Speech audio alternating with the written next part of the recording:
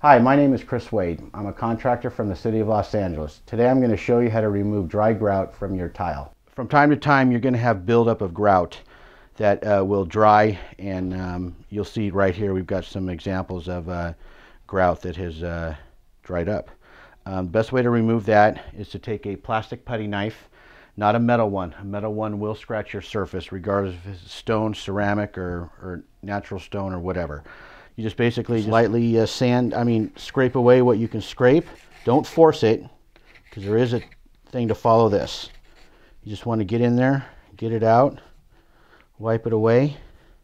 Just get the big boogers that you can get.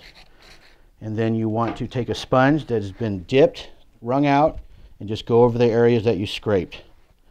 And you can see, just by that simple process, you have removed all dry grout.